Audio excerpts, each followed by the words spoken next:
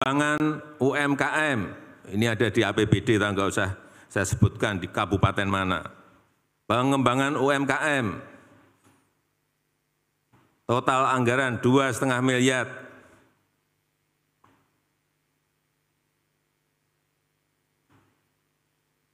Rp2,5 miliar untuk pengembangan usaha mikro, usaha kecil. 2,5 miliar. 1,9 itu untuk honor dan perjalanan dinas. Ke situ-situ terus sudah.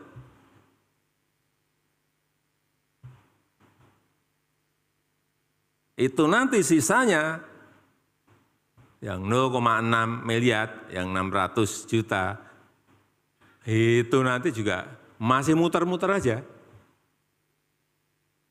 Pemberdayaan, pengembangan, istilah-istilah yang absurd.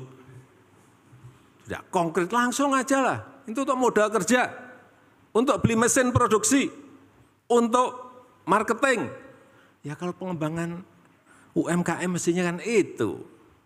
Untuk pameran, jelas. Ini tugas BPKP. Bapak Ibu sekalian, tugas BPKP sekarang mulai harus orientasinya ke situ. Orientasi hasil, arahkan daerah, pusat, semuanya, BUMN, kementerian, lembaga, hal-hal yang konkret. Biar apa? Produktif.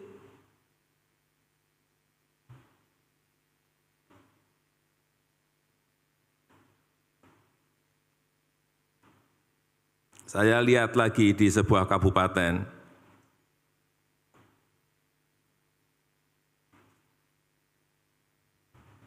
pembangunan balai penyuluh pertanian.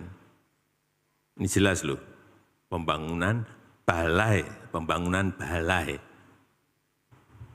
Tapi saya lihat senyum-senyum berarti sebetulnya di BPKP udah ngerti semua ini sebetulnya.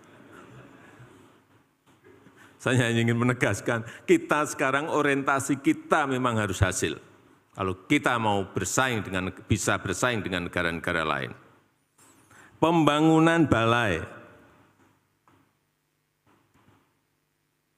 untuk membangun dan merehab balai. Jelas.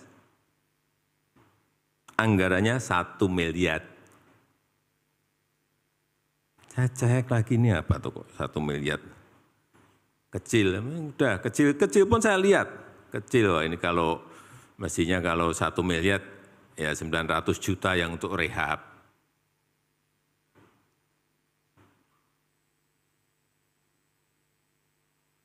Mestinya.